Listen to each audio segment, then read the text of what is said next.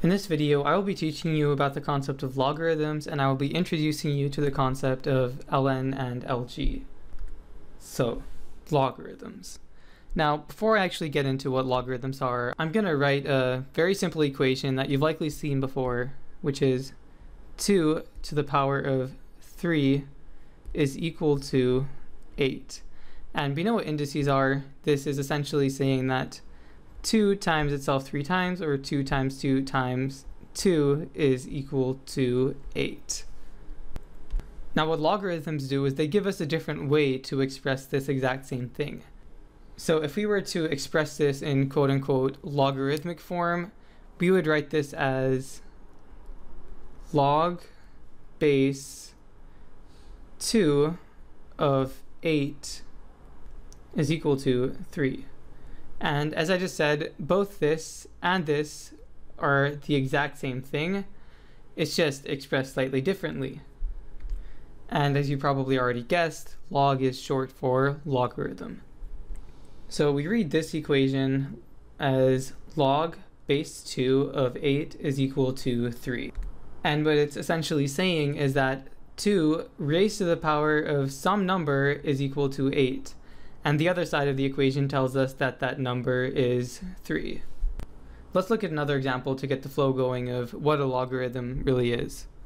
So let's say here that we have to solve for log base 2 of 16.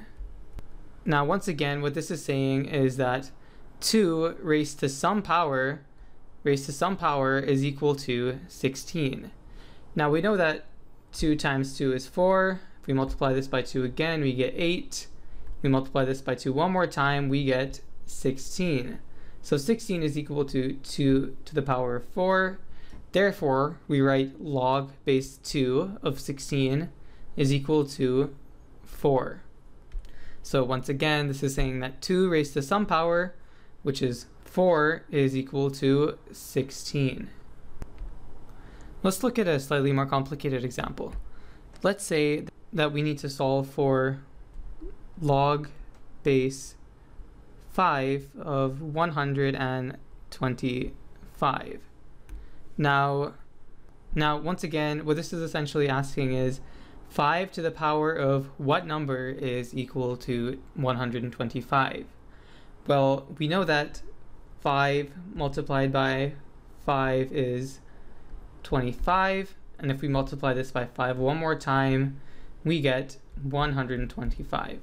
So this is equal to 5 cubed, which is equal to 125. Let's write that more neatly. 125. So therefore our answer over here is 3. Okay, so this right here is known of as our logarithmic equation. So it's our logarithmic equation.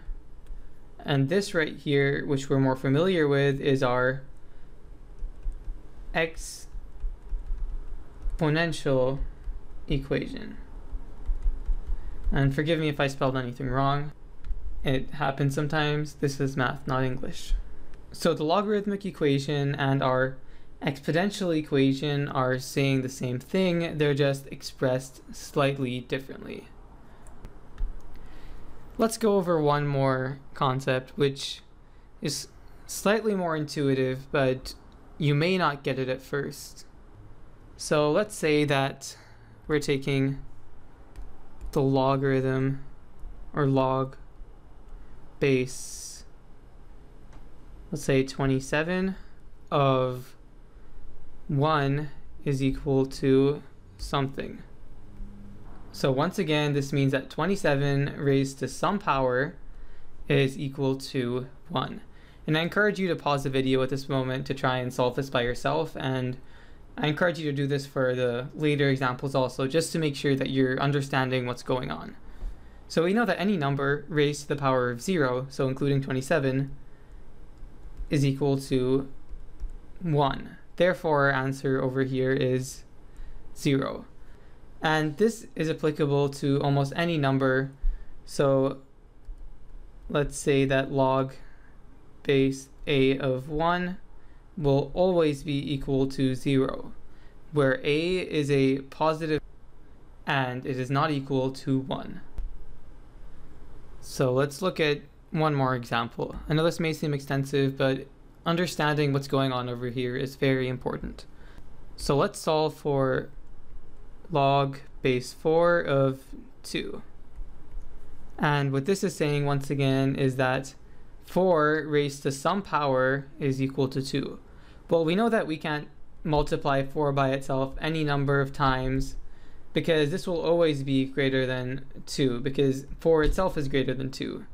But the relationship that we know that there is between 2 and 4 is that 2 squared is equal to 4, which therefore means that the square root of 4 is equal to 2.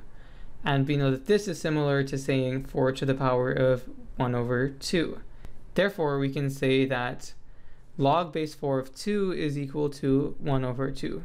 So once again, we were asking 4 to the power of what is equal to 2, and the answer to that is 1 over 2, because 4 to the power of 1 over 2 is equal to 2. Something which we should note when we're solving logarithms or when we're dealing with logarithmic equations is that, say, for any logarithmic expression, log base a of x,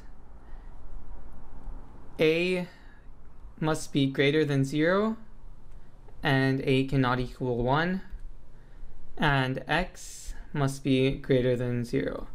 And I won't explain that in this video, and if you're really interested, you can just search up some videos online which will explain this pretty well. So 2 more concepts which I want to go over very quickly is that, so if we want to take log base 10 of any number a, then this is the same thing as saying LG of a. And LG is just a shortened term for log base 10. And another way that we can write this is as log of a. That means that whenever you see log with no base specified, then you can just assume that it's taken to base 10. Another term that you'll come across is called ln, and that's essentially log base to the base e of a, and this is equal to ln of a. And kind of like LG, ln is just a quicker way of writing log to the base of e. And if you're wondering about what e is, it's another number, kind of like pi, that's used in calculating and explaining compound interests and rates. But that's not relevant for now. Okay, so the lecture's over now, but you're probably wondering at this point, why do we have to learn about logarithms? And I wondered the same thing when I learned about them. So as you'll see later on, and as I'll talk about in my future videos, there are many rules and expressions surrounding logarithms, and by using those rules, we can make arithmetic expressions which would otherwise be extremely lengthy and ugly, a bit neater and easier to solve.